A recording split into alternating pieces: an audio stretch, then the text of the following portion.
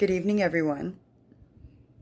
So I have a question for my fellow friends, targeted individuals, and super soldiers, maybe a few black ops, retired.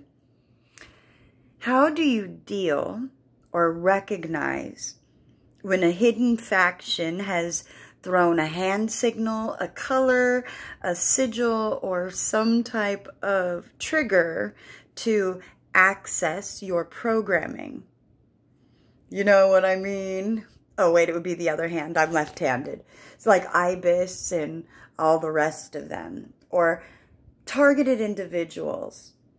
You know, when you come across the people that act like they're talking to you normal, and then they will talk into something else, like they're talking to someone else, and then talk to you again and say, oh, never mind that. I was just talking to myself.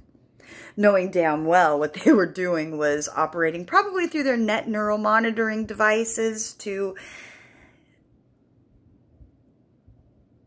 get assistance, shall we say.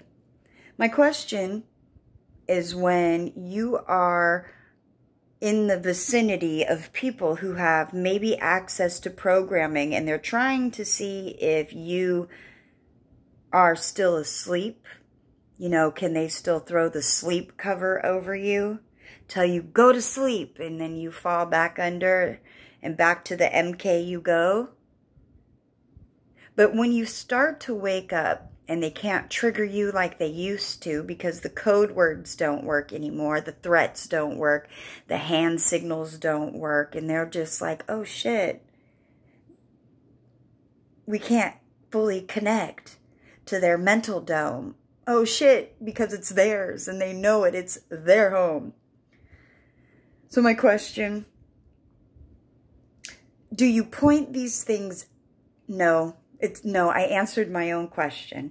No, you don't point them out. I would think we would operate by ignoring them, operating above them.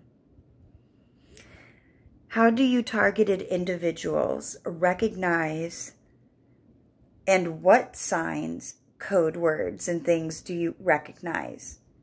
Am I asking this rhetorically? Because I don't know if I actually want you to answer, because, well, then you're exposing yourself. And then the targeters know I guess, say less. Show more, say less. Do more, say less. I don't know. I don't know the proper procedure and protocol on this. See, now, I had, never mind. Never mind. What do you do?